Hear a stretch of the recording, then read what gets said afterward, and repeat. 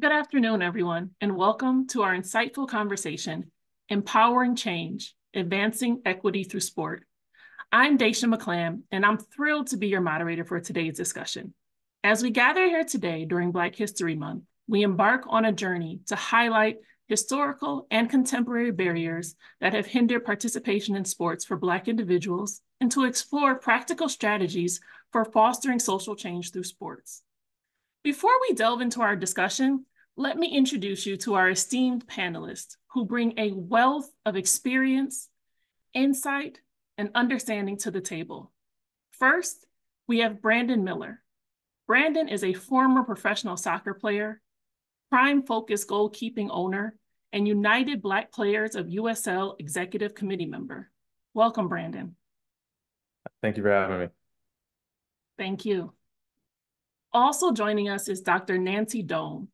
Dr. Dome is a renowned speaker, author, and equity consultant.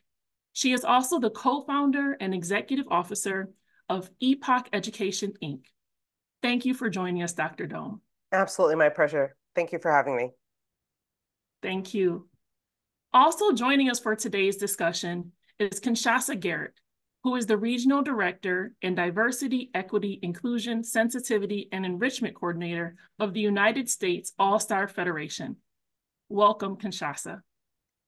Thank you. Hello, it's so good to be here. I'm excited. So am I. With us as well is Lance Lee. Lance is the Director of Community Impact for Team SNAP, focusing on increasing access to sport in underserved communities. Welcome to the discussion, Lance. Thank you, Daisha. Pleasure to be here. Pleasure's all mine. Finally, joining us is Sean Granberry, a former Positive Coaching Alliance National Coach of the Year, Oakland Sports Equity Coalition founding member, and CEO of Hip Hop TV. Thank you for joining us, Sean. Great to be here with such an esteemed panel. I'm excited. Thank you all. A key focus for today's discussion will be on engaging and empowering youth, emphasizing the importance of positive youth sports experiences for their development and for their well-being. Through a combination of historical insights and contemporary examples, we will examine the significant role of activism in sports, drawing lessons from the past to inspire and guide current and future efforts toward achieving greater equity in sports and society. This webinar seeks to provide participants with a deeper understanding of the challenges and opportunities in using sports as a tool for social change, and to empower them with actionable steps to make a meaningful impact in their communities. With our distinguished panelists, we have a wealth of experience to guide this discussion. So let's kick off our conversation. Brandon, as a former professional soccer player and co-founder of the United Black Players of the USL, how do you see the role of athletes in advocating for social justice and equity in sports? And what challenges have you faced in this endeavor? I think the biggest thing I've noticed, in the past 4 years since I really ramped up what I've been doing, it's like athletes automatically have a position of power, and in society we elevate athletes, whether it's a good thing or a bad thing. We elevate athletes, as role models, as people in the community that we want to look up to, and so as athletes we have to accept that naturally we're in that position, and it puts a responsibility on these athletes to start to think about how they impact communities, how they impact the thoughts and the decisions that a lot of these people are making, because athletes can be thought leaders in their communities. And I think that that's something a role that I, realized back in the 2020, 2021, that I wanted to take on, but also that was already, kind of thrust upon me in the role that I was playing as a professional athlete. And I think some of the challenges that I've experienced over the few years is just keeping people involved, even, keeping people engaged, even if they were, gung ho about it from the beginning. I think it's tough to, over the years, kind of realize that like not everything is going to be immediate change. We may want to see more representation in youth sports and professional sports, but it just doesn't happen overnight. And that's one thing that I had to learn very quickly.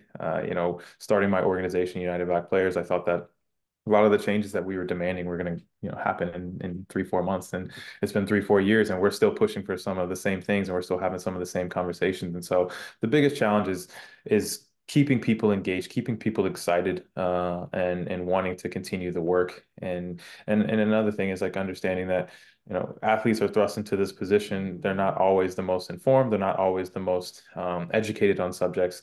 And so I think that's what kind of hinders athletes from utilizing their platforms, because they don't feel like they should speak up or have a role in it. And you see it sometimes. You saw it with when NBA players were speaking out, or when NFL players were speaking out. It's shut up and dribble. It's simply, keep things on the field. We just want to see entertainment. And that's an aspect of it that we have to combat a little bit. Is like the sports are a form of entertainment, but they're also a vehicle for change. And I think that they can be utilized for both. Absolutely. Thank you, Brandon. Thank you for the work that you're doing and choosing to step up, because as you said, it's not always respected. It's not always welcomed. So pushing past that is definitely an effort of will and motivation, inner motivation. With that being said, you mentioned the platform that athletes have to step on in order to make that change and to elevate their voice, to speak out against some inequities. This is open to the full panel. Can you think of an example of a time when sports served as a powerful platform for social change, and what lessons we can learn from that experience, either any specific athletes or specific movements? I would just chime in there, like from my first experience with it, just seeing it and how impactful it could be. A former colleague of mine, Kaya McCullough, she played soccer at UCLA, and then she played professionally in the NWSL for, I believe, a year. And she was one of the first college athletes to kneel. She's always, voiced her opinion on things and tried to push for change.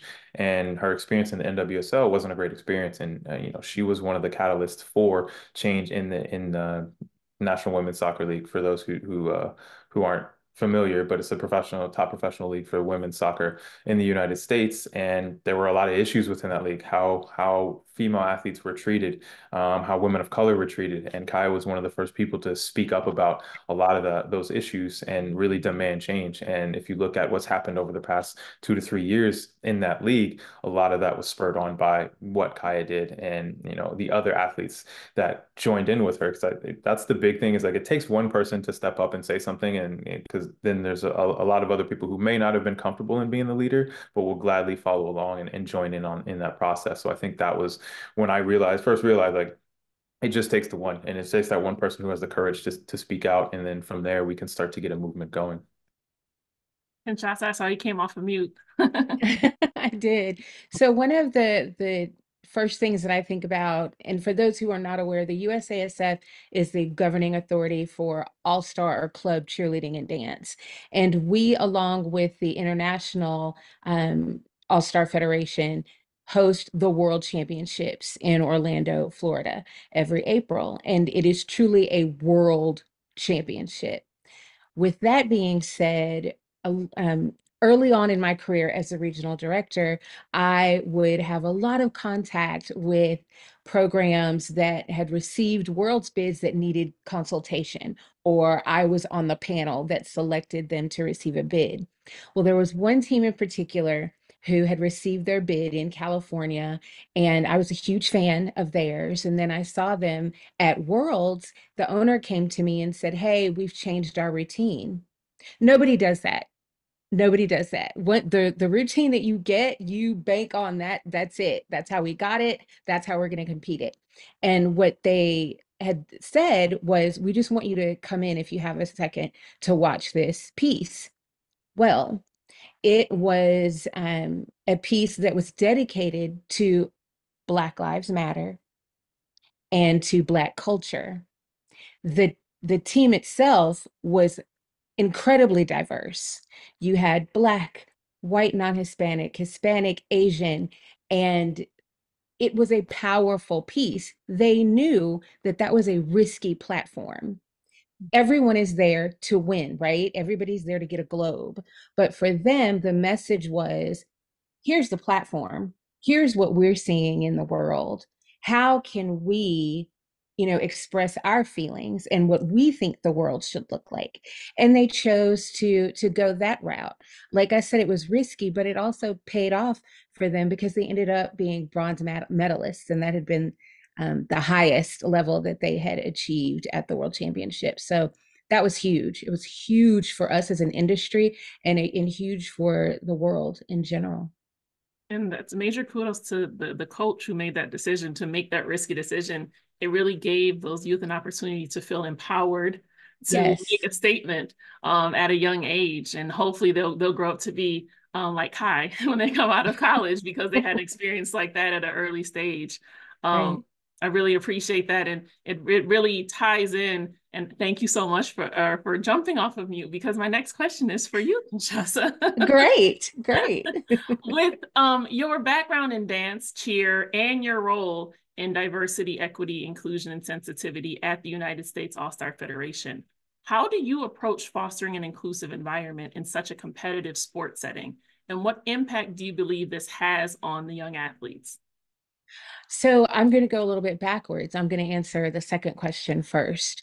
So I feel that it impacts the athletes in a powerful way, not only with the lessons that they already learn through All-Star with team, and with the team bonding piece, for them to feel empowered to learn more, right, when it comes to their skill, but also to learn more about the world around them and to see outside of their respective bubbles. Because All-Star is famous for the fact that we are diverse.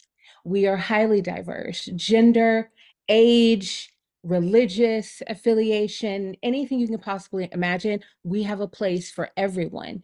But that means that individuals who are outside of their bubble may not have those opportunities to meet those individuals, now have that. So I think that creates culture that will then spread out to the world to, for lack of a better phrase, make the world a better place and to become more active and engaged in a lot of cases with social justice with some of the athletes that I continue to work with. As an organization who is attempting to foster inclusivity within our sport, I feel that we create a transparent culture through the ability for our members at different levels. So for example, with our owners and our coaches, there's the opportunity to participate in conversations via committee work at every level of committee, because that's how decisions are made for us as a membership organization. The USASF just doesn't make decisions willy-nilly. There's a lot of committee work involved, and we need to hear from everyone. There are focus groups that everyone is able to be a part of, and as a part of curriculum development at all levels as well, including, DEIS, but also safety and mental health with our athletes, which is my passion, and that's what I love doing. The absolute most is working with the athletes. It's an opportunity for them to participate in our leadership training, our BOLT training. So we're able to have some conversations with athletes separate of the arena of competition, right? We want those authentic leaders to emerge, and we talk specifically about the importance of diversity, equity, inclusion, and sensitivity. There are focus groups that are geared towards all athletes, and then should they choose to up it a level, they can also apply to be members of our Athlete Advisory Council, which I'm proud to say this year is the most diverse and inclusive group that we have ever had, and it was the most competitive. So I'm proud of that. Finally, with our event producers and our affiliates, it's constant communication and partnership and conversations, sharing information that we may hear from their customers as well, and also working with them to make sure that even their marketing and their on-site imagery is inclusive.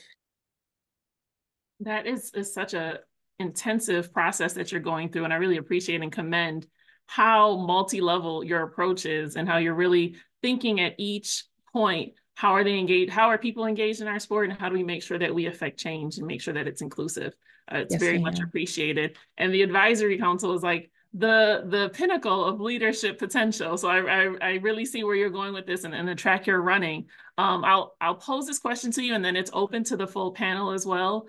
What role do you believe that mentorship and representation play in empowering our young Black athletes? And how can we actually enhance these aspects in the sports world as a whole?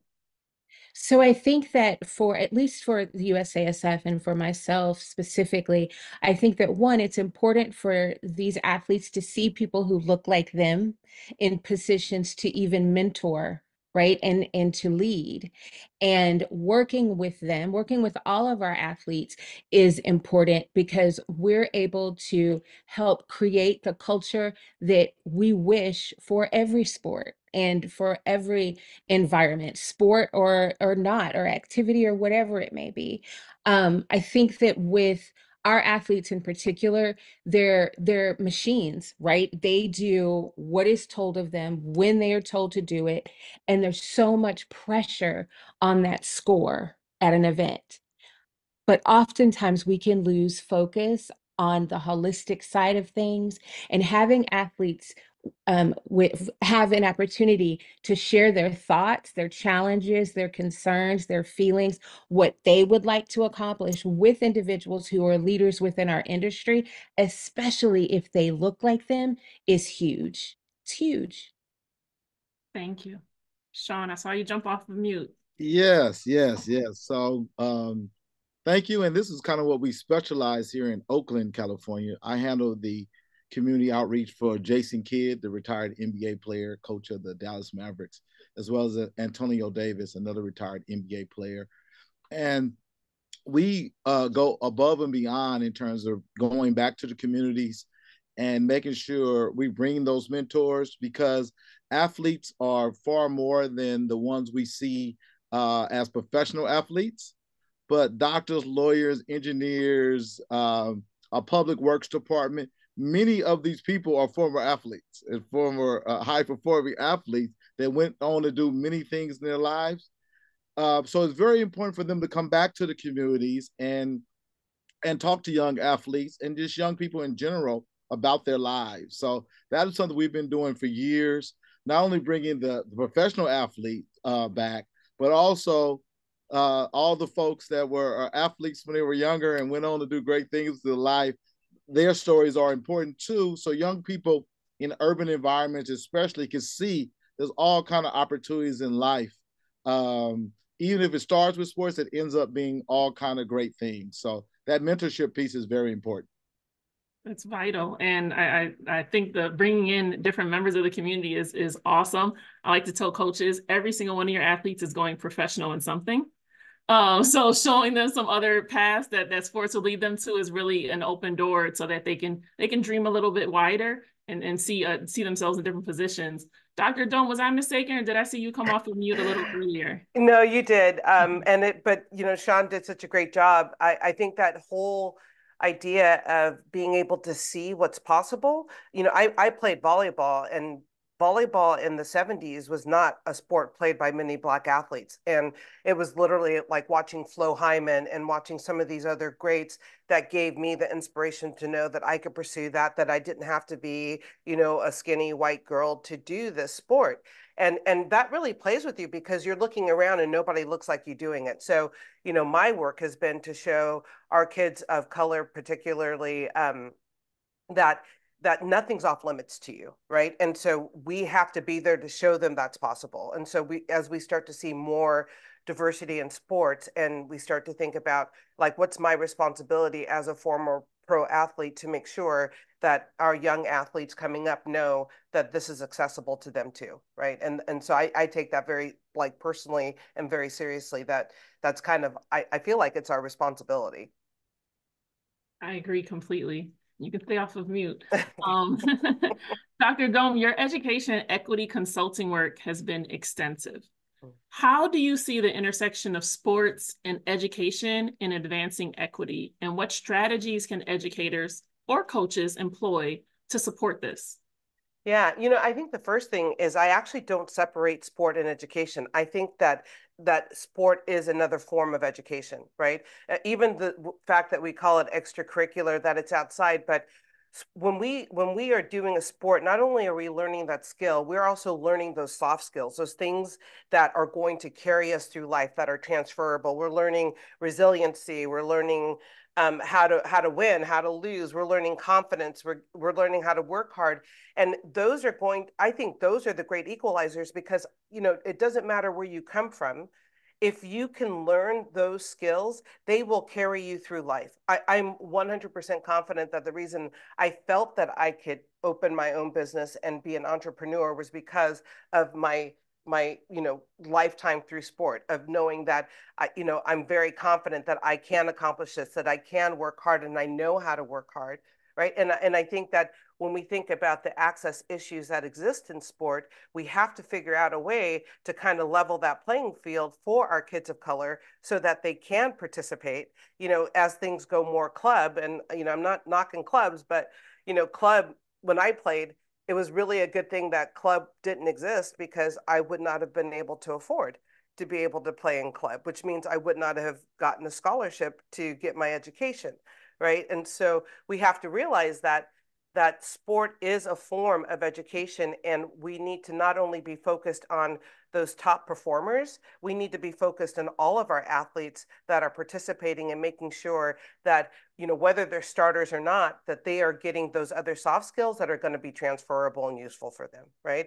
So some of the things that, when I think about tools that they can use, is, the first thing is just that I believe coaches really need to be culturally competent. They need to understand that that their kids are bringing stuff to the table that they may not be able to see. We all carry our baggage, and we have to address the whole child. We can't just address the skill. So this level of knowing who your players are, knowing what they're showing up with, that's necessary for success, and success beyond just the scoreboard, right?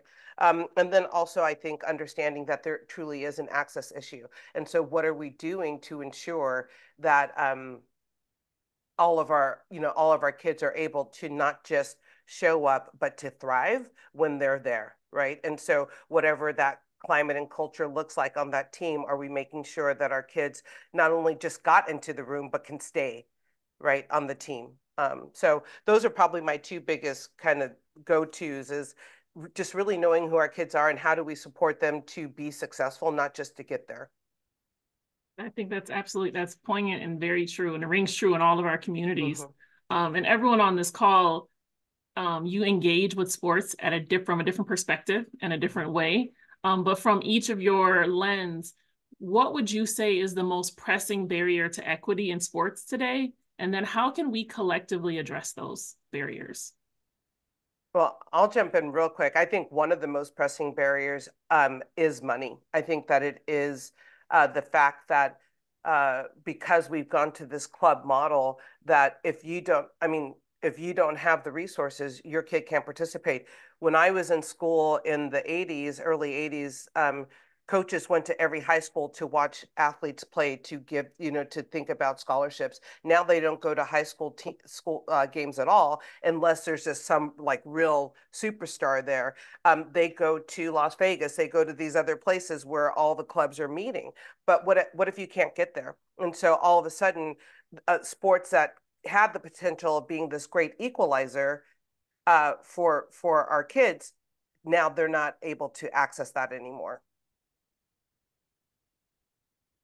And Shasta, you came off of mute as well very quickly, so I know you have something you want to lean in. I'm right in line with Dr. Dome. I think that, for us, the financial piece can be a huge deterrent. It's very expensive, especially when you think about the pieces that are included in this. And if you want to be, we've got tiered athletes. So we have novice, we have prep, we have elite. If you're an elite athlete, or you wish to be an elite athlete, that's also not only the uniforms and the fees and all of that, but you're taking private lessons, right? Because you want to be on that world's team.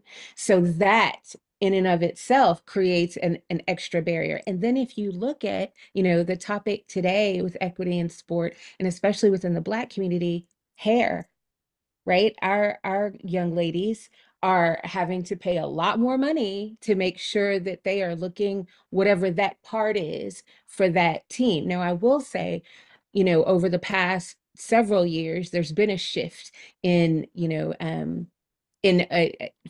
celebrating natural hair and not having to go to those links, but it still exists. But I think, yeah, overall, I would say that the barrier is absolutely financial. I think to go off of that, I agree financial is huge, but I think there's also another piece to it because, in specifically in the soccer realm, youth soccer is really expensive. And what a lot of youth clubs, I've had those conversations with a lot of youth clubs, and they say, we provide scholarships for athletes as well. And the scholarship piece is great, and I think it's awesome, but just throwing money at the problem doesn't always answer all of the issues for these athletes, right? So specifically here in Charlotte, we don't have a great public transit system. And so East Charlotte and South Charlotte are, during traffic time, can be a really difficult route to go on. And so like some of the issues in the conversations that I've been having with youth clubs is like, how do you provide equitable transportation opportunities for these kids, because some of these kids who live in East Charlotte, they live in North Charlotte, they may be in a single parent household, and their parent works at 5 p.m. when practice is at 5:30, and they don't have a way to get to practice. So just saying, hey, we'll pay for your fees if you can get here is great, but a lot of these kids can't get there. And so that's one of the issues that we're trying to address here, is how do we start to provide resources beyond just the money piece, because when we talk about equity, it's more than just that financial piece. But I do like financial is probably the number one barrier that I see. Can I just add to what Brandon and Kinshasa said, is that what we're finding here in Oakland is that finding volunteers. Like in Oakland, we have the park space, we have the children, but the lack of staffing to address it.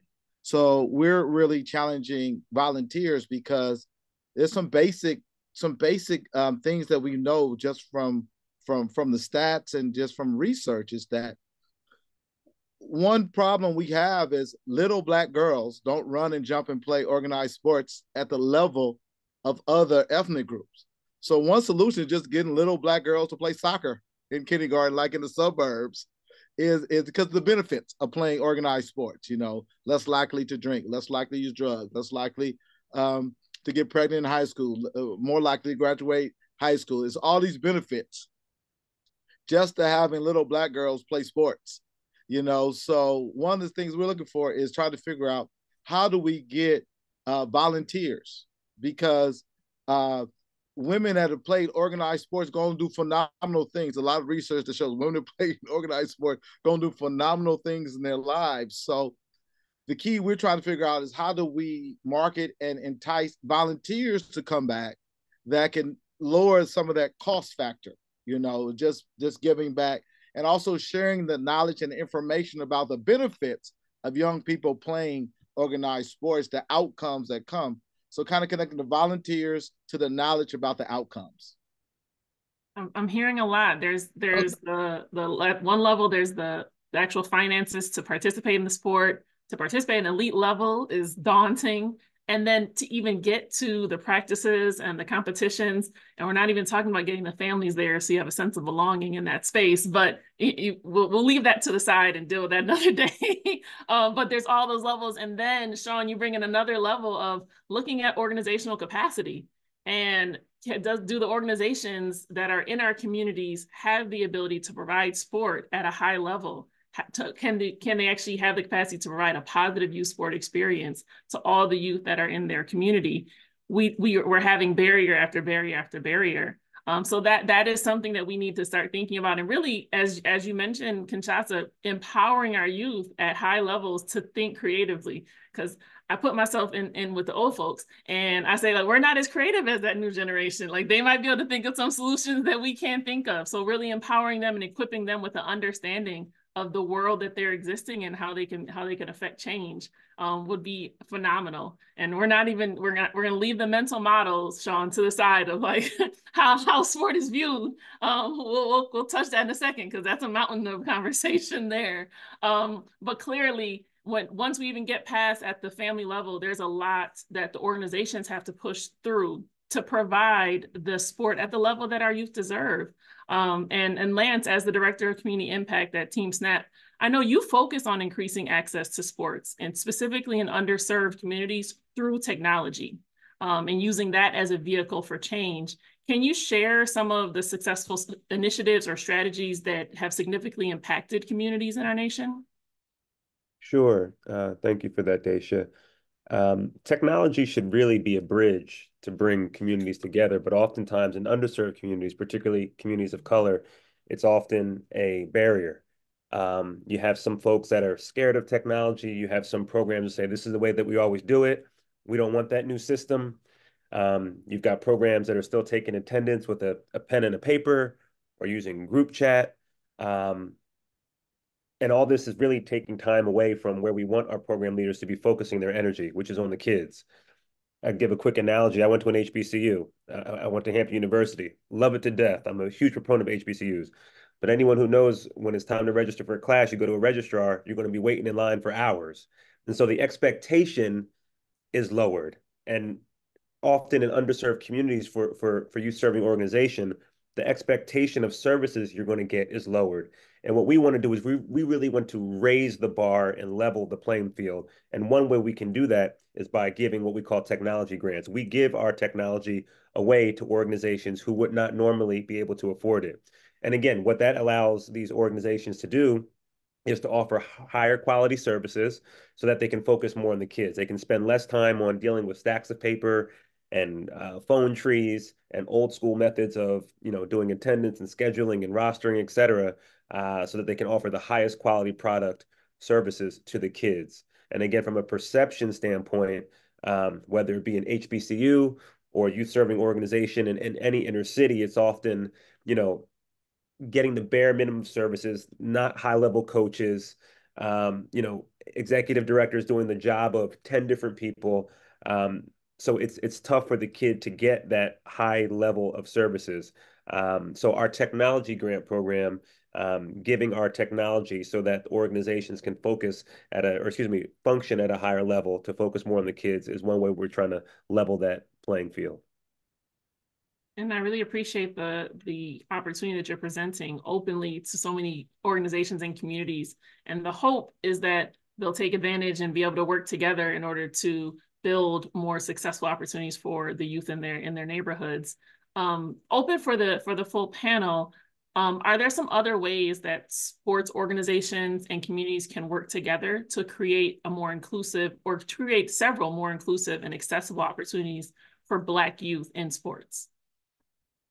I would say the biggest thing that I've witnessed over the past few years is just like listening, understanding what the community needs, as opposed to thinking that like I'm a sports organization, and I know what everyone needs. Like I think listening and understanding how you can best utilize your resources to help or get involved in other communities. I think that's one of the biggest things. And I also think just like being in the communities as opposed to having the communities come to you. I think that's one of the biggest pieces that I started to figure out more so when I was playing, and something that I try to focus on now is like we've talked about the transportation piece. It's a lot easier for us as professional athletes, us as a professional organization, to take our resources to these neighborhoods, whether it's building a mini pitch or putting on a free clinic in certain areas. It's much easier to do that than to try and get, logistically try and get people from different communities to come to one place. So I think that those are the two biggest things for me for sports organizations. So one of the initiatives that we have within the USASF is All Star Gives Back. And so it is, a program to promote giving back to the community, because the communities are so supportive of our programs. And we highlight them because, everybody wants a gold star, or they want a sticker or some sort of accolade. So there is that piece to it. But we also notice that many of the programs that participate in service don't make it known. It's very much, a secret, or it's something that they don't want necessarily highlighted, which I think is great, but that's a double-edged sword as well, right?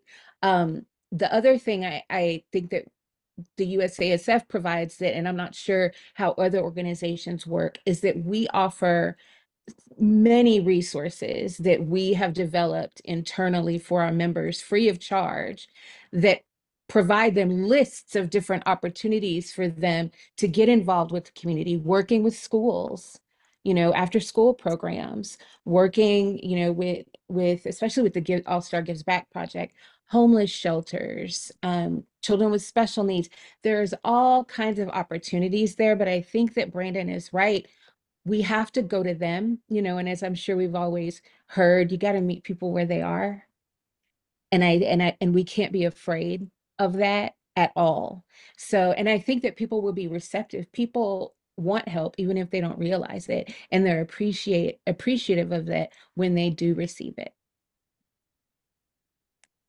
I just want to add to what Kinshasa and Brandon said in terms of, I did some research with the late great sociologist Dr. Fry at UC Berkeley, and one of the things he pointed out was, when you're in a survival state of mind as a parent, you're worried about food on the table, you're worried about shelter, you're worried about the gas in your car to get your kids. You don't always think about what's the best program to put my kid in, because you're thinking about other things. You're not even getting there. So we have to figure out a way how to get to those kids that need it too, because we found it here in Oakland. A lot of those parents are in survival mode, so they're not researching. I got this free clinic to go to. They're not thinking about these times. They're thinking of basic survival. So when we put it out there, the parents that are doing the research aren't the parents that are in survival mode. They're finding it. So we got to go get those kids. So we need to figure out, how do we go get those kids that really need to participate, even though their parents may not be thinking about this stuff. So that's a tricky thing to solve. So I just want to kind of point out how to get to the kids that need it, that parents may not be thinking about how important this is for their kids. Well, and I'm sorry. Go ahead. Go ahead, one thing that I just remembered, our executive director's son plays football at Syracuse, and they have a new coach, a new head coach, and she had talked to us a little bit about their first meeting, right? This is going to be a huge culture shift for them. And one of the things that he said that resonated with her, especially regarding this topic, is that he specifically spoke to the community and the support that these athletes feel entitled to by the community, but they don't do things for the community. They're not seen in the community outside of football season. So he assigned these athletes to a block. So there's a family of athletes. So maybe it's 5 O-line that are responsible for just about everything to do with that particular block. And it's making sure that it's clean, making sure that they are seen, making sure that they're getting to know the community. I cannot wait to hear how that has impacted the city of Buffalo. I cannot wait. But I thought that was a fantastic approach to service.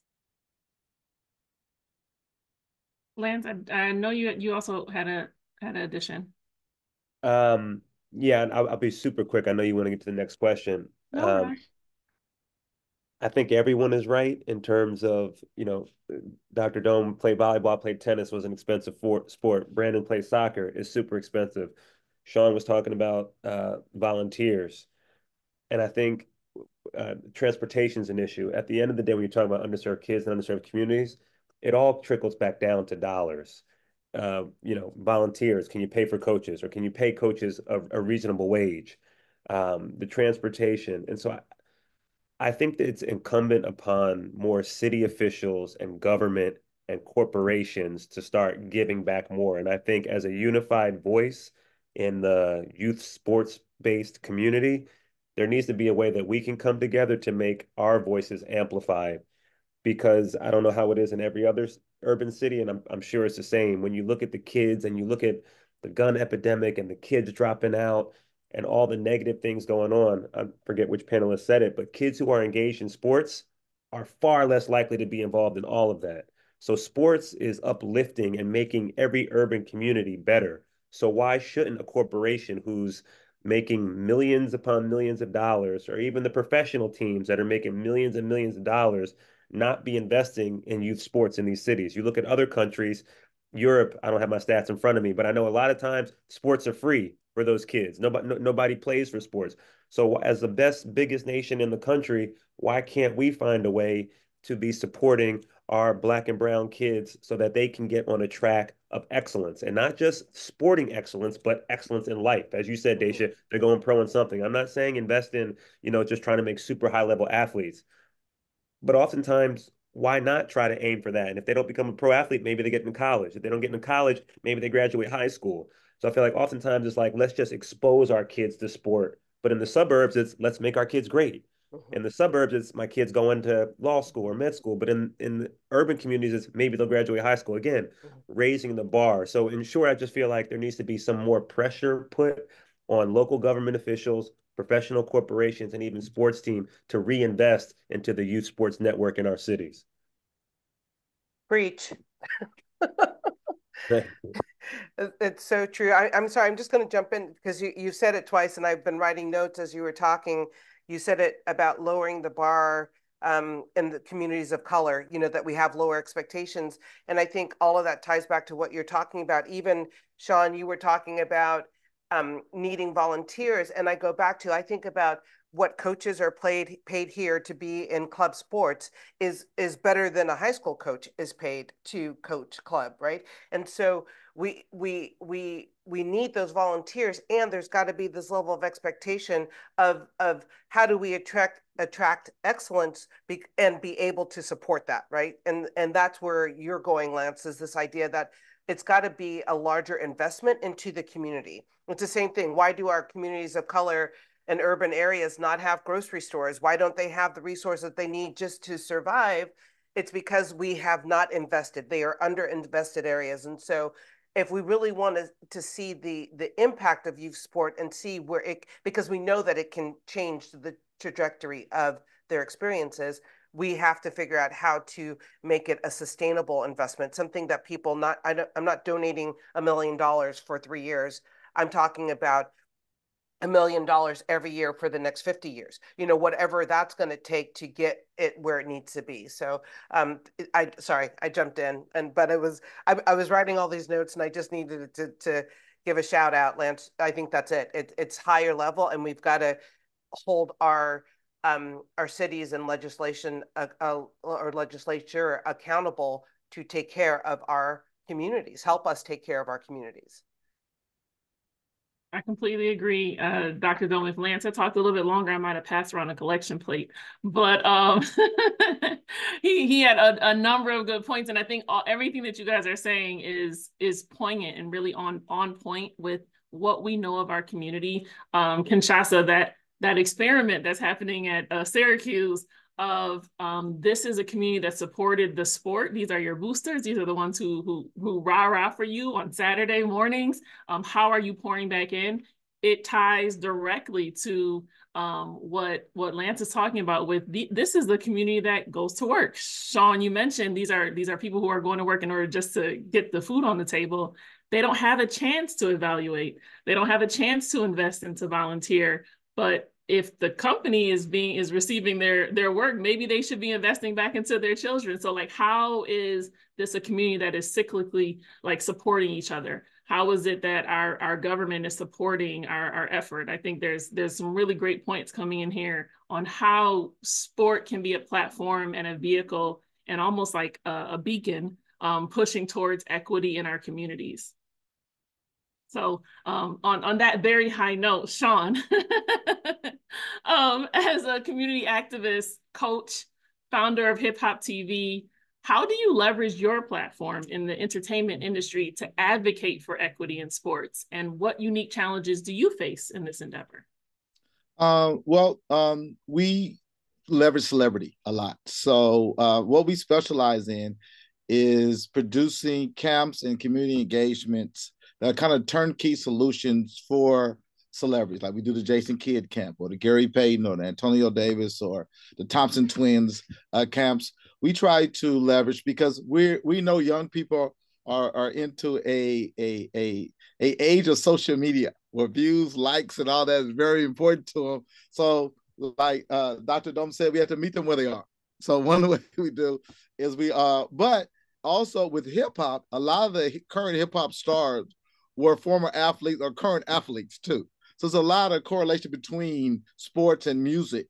So we include like in our free camps and stuff, a lot of the music ladies and men play sports or currently play sports. So you can use all that traction to make young people interested and even want to come out. Because one of the challenges we face is that, and this is crazy to me, like in high school, playing sports is not a popular thing really anymore. You know, it used to be the jock. We found, at least in Oakland, a lot of the kids don't look up to the athletes. I'm not going out there playing that mess, So it's crazy for my frame of mind to think that sports aren't even the cool thing in many cases anymore. So it takes an extra hook to bring in the attraction, because we know the benefits that that comes from playing sports. But you look at the parks, you drive on Saturday mornings, those parks used to be full when I was a kid. Now it's older people at the park, playing basketball and stuff. So I think we have new challenges we have to look at of how do we even make sports attractive, especially to our urban youth, where the attraction level isn't there. It's some meetings about baseball, about urban youth participating in baseball, and overwhelmingly, a lot of Black kids don't even play baseball anymore. And that was like a go-to sport when I was a kid. Like, even if you didn't like it, all kids played baseball. Now, it's hard to have leagues even exist in urban environments in baseball. So I think we got a lot of challenges to do. We got to figure out how do we use the technology and everything is available to even get young people interested in sports, at least in our urban environments. I really appreciate that, and you really you turned my whole question on its head. Okay. The intersection of entertainment and sports is not a challenge. It's the opportunity. It's our hook. It's crazy. I say this often, that sports used to be the hook. Yeah.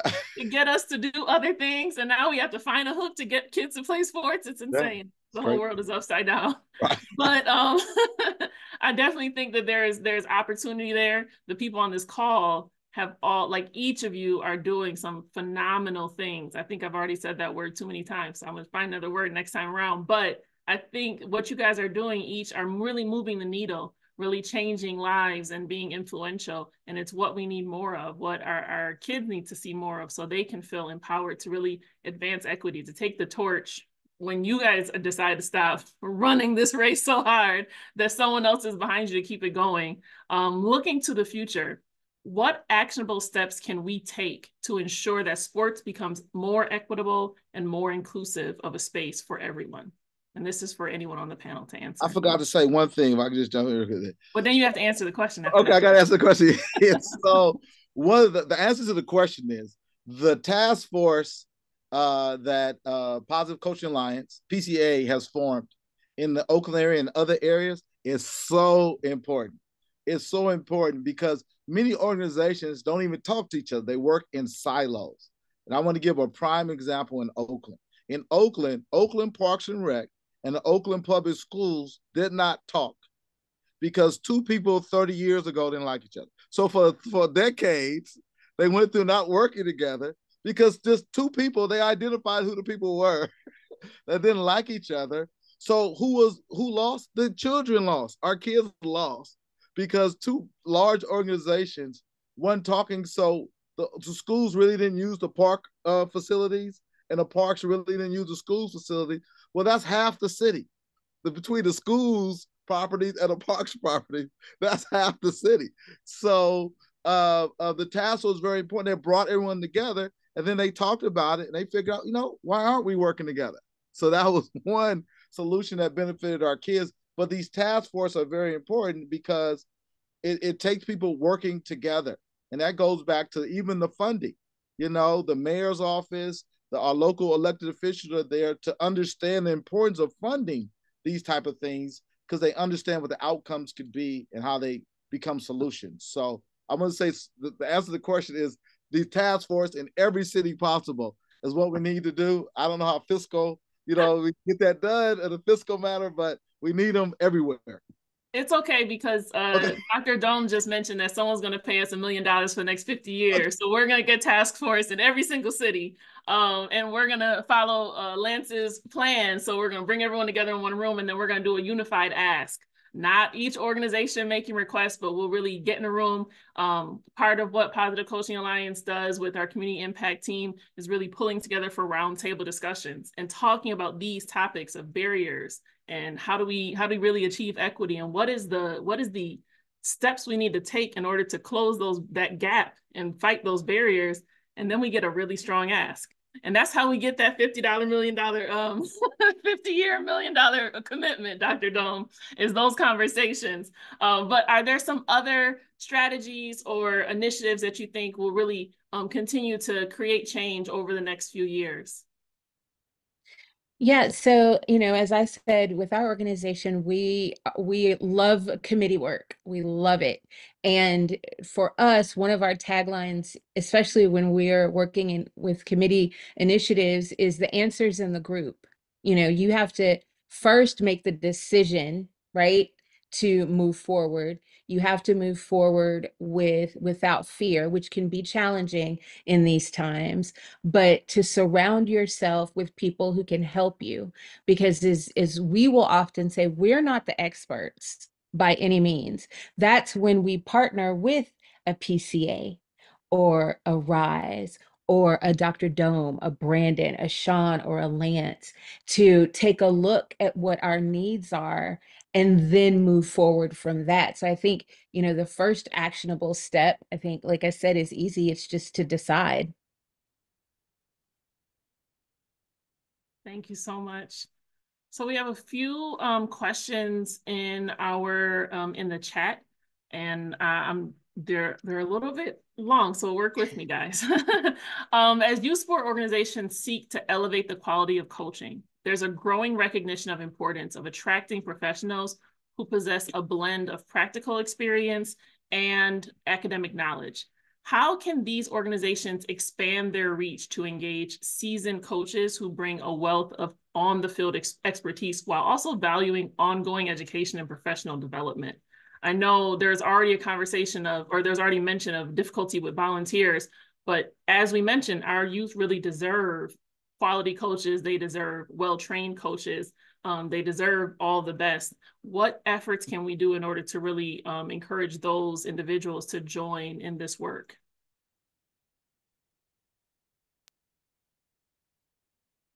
Well, I'll say, as somebody who ran a youth development organization with a few thousand kids, finding that type of coach that I don't know if the man or woman mentioned, is like finding a diamond in the rough. You can find a coach who's really good skill-wise, but he can't return emails. You can find a coach who does emails really well, but he doesn't know how to talk to parents. So to find that well-rounded, culturally competent coach who's good athletically and can do some administrative tasks, it's difficult to find, and it's really difficult when you're paying him close or her close to minimum wage. So I hate to be beating this drum, but if you want to attract that type of person, you're going to have to pay them. You can talk about networking and posting on LinkedIn and tapping into alumni and tapping into local colleges. Those are all different strategies that you can use. But if you're not paying somebody a sustainable wage, and I think oftentimes we ask young people to do this super important work where they're, working 6-7 days a week.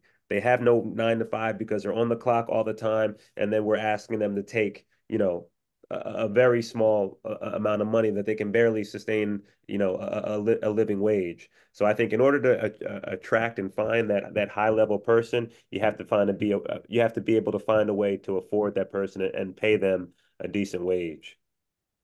Lance, I want to push back a little bit. I want to push back a little bit on what you said, because our initiative is to bring from the same neighborhoods those brothers and sisters that did the right, that made the right turns. The key is, or one of the facts is, many of those that can afford to not live in those neighborhoods anymore don't live there anymore because they can afford not to. So our big thing has been pushing We need those people to come back and give an hour a week, 2 hours a week, coaching the team. They don't have to be the greatest coach. But we found that when we do that, and we have done in the past, those young people ask, how do you afford that nice car? How do you, boy, there's some nice tennis shoes you got on. How do you afford that? This is a real example. And the coach said, well, I'm an engineer. I'm designing the tower at the San Francisco airport. I'm the head engineer on the new tower. And he was from that neighborhood across the street from the park. That's So where you're saying tap into people who don't exactly need the money, but they don't need the money. They don't. So me as a CEO, you can't pay me enough to come out and coach. I do it because I know it's the right thing to do. We got to tap into, and they're there. The National NBA Association, the 100 Black Men, the list goes on and on and on, these organizations. We got to tap into those, but it's harder to get them to take an hour out their time. That's a harder sell to say, I need you to come coach a team. You don't have to be the greatest coach, but you just being there and the kids seeing that you're from there, and then you can just slightly tell your story. My cousin Ray, he went that way. I went to UC Berkeley, so I saw what was going on good. And I went to school and I haven't looked back since. The kids need to see that because they're smart enough to make their own decisions, And I agree 100%. And I think that's super additive. But for that coach who's there every day, because that person's not going to be there 5-6 days a week. Now, how about the coaches who are there and that are the core of the program? Well, we did that. All the coaches were UC Berkeley alumni. We did this for a decade. And they committed to twice a week. It was an hour and a half, twice a week. And it was very tough for them to work in their schedule. These are doctors, lawyers, engineers, etc. But they worked in their schedule because they knew the importance of them being there to give back. So what they did was make sure their kids were on the team too. That was a hook. They put their kids on the team too. So it gave them an extra reason to be there. But I don't think it's as hard to sell as we think to get people to give 2 or 3 hours a week for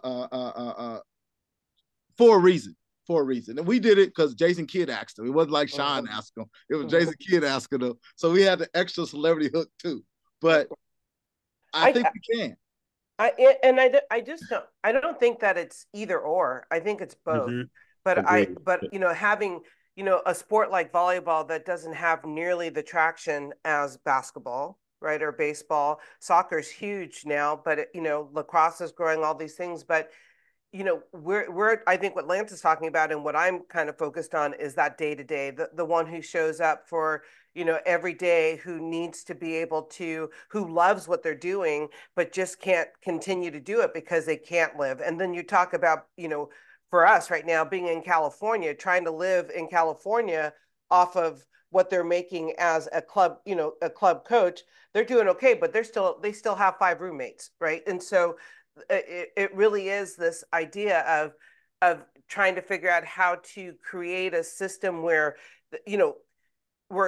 we can attract the diverse coaches that we need, and they aren't sacrificing and surviving to do the work that has to be done. And I think that goes back to a few of you said this earlier, that we have to raise the bar for expecting a living wage for our people to support our people, right? It doesn't, I don't need to always be a volunteer. I don't have to always be poor. It's one of the reasons I left teaching. It's like I'm doing what I think is some of the most important work in the world, and I can't afford to live in my home in California. So, I think that is our bigger challenge is figuring out how to make it sustainable, and also how to make sure that we are that we're supporting our kids at the same time, right? And I think you also your answer is also embedded in there is systems. We need to create systems that support this. It can't be on the coach to sacrifice a livelihood in order to give back, and it can't be on the organization to sacrifice like number of roster because we can only support so many kids because we have to pay a living wage. And there needs to be a system that supports youth sports organizations thriving and youth sport coaches thriving. Also, I just wanted to mention, sometimes that person isn't going to have all the checks. And as an organization, there's a need for investment. Bringing in the trainings, having, if you bring someone in who just has a ton of passion for kids, volleyball is a unique sport. Not everyone is going to have that skill set to coach volleyball, but they are going to be able to tell those girls or those guys, like, good job. I'll see you next week.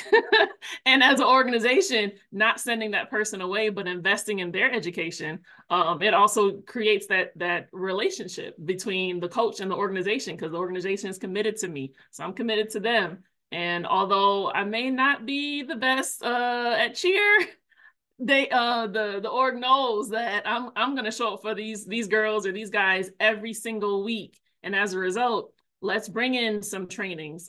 We can start having conversations about developing positive athletes, and we can start having conversations about how we have workshops specifically talking about how sports can battle racism. And that really creates that level of investment in what they're doing. Sean, you mentioned it. When they start to realize the importance of the work that they're doing, that hour-and-a-half commitment can change lives. That changes what that commitment feels like. You're more likely to get and sit in the traffic and get over to the field, because you know it's more than just I don't know, $20 worth of gas.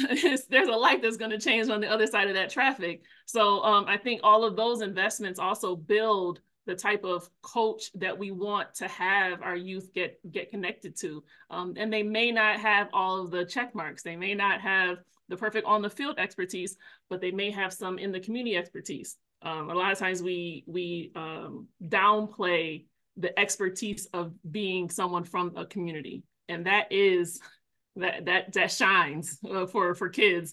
If they can say, I grew up down the street. I know that store. I remember when old man Chris used to give me cheese, or like he used to give me a Faygo pop when I wasn't looking. Like, that changes the connection with those youth, and they're more likely to come to the next practice compared to the coach who just knows all of the plays. They may not have the same traction with some of our youth. So like that all makes a difference. Brandon, you came off of mute, so you have something you want to join with me and say? I was just going to add, because someone mentioned it earlier, and I wanted to expand on it a little bit, but specifically talking about at the grassroots level, like you said it, and someone else said it, like the coach doesn't have to be an expert. He doesn't have to have played professionally and know every single thing about the sport, because in reality, especially at the grassroots level, but in reality, most of the kids that we're working with are never going to play professional. And it's statistically speaking, that's just the way it is.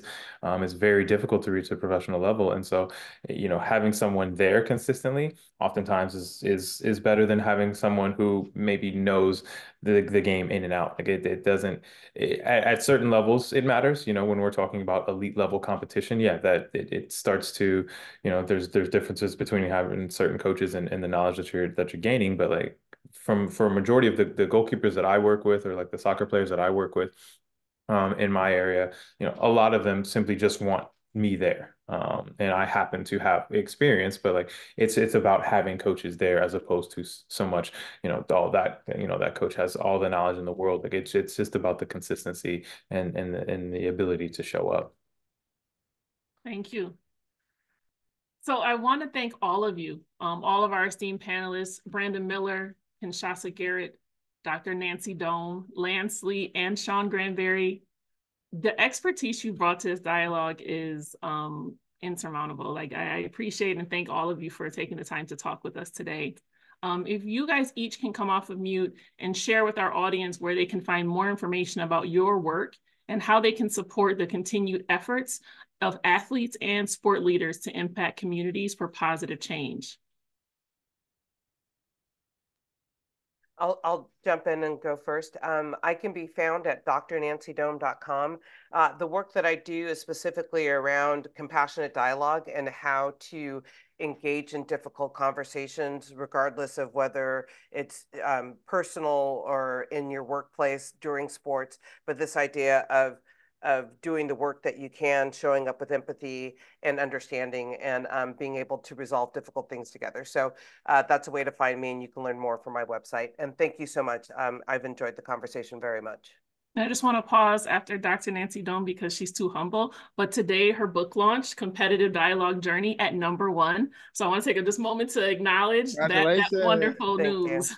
And I'm going to say it's compassionate dialogue journey, and only because I don't want people to think that I'm talking about competitive dialogue. It's all about how do we show up with compassion and with love and empathy for ourselves and for each other. So thank you so much. I appreciate that. And Shasta, can you share with us how people can learn more about the work that you do? Yes, so my email address is the letter K, Garrett, GARRETT, at usasf.net. And you can visit our DEIS landing page that also has some great resources in there as well at usasf.net/DEIS. And I also facilitate leadership training for both athletes and coaches. And as I said earlier, this is part of some of the discussion that we have during those times. Thank you. Sean, I think you are off of mute. Okay, Sean Granberry. You can find information at hiphoptv.com. And my email is Sean, SHAWN, at hiphoptv.com. We're going to be posting our camps for the rest of the year. So we got free camps, technology and sports camps that run in partnership with Oakland Park and Rec, as well as in partnership with PCA that run for the rest of the year here in the Greater Bay Area. And we'll be taking it nationwide starting next year.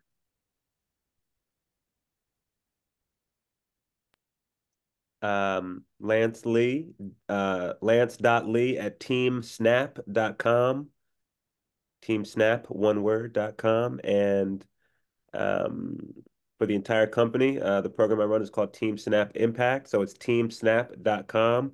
Just click on resources, and then you'll see a big logo that says Team Snap Impact.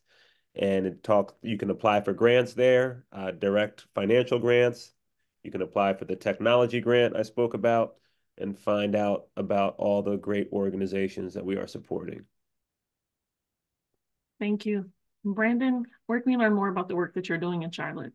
Yeah, you can head to my website, brandonmiller.site. It has a lot of links to some of the organizations that I work with, some of the work that I've done before, some of the speaking engagements that I've done, and some of the work that we're targeting for 2024 and beyond. So you can contact me on there, my email address, the contact form, or find some of my social media pages through there. But I'm pretty active on all of it, so you can find me pretty much wherever.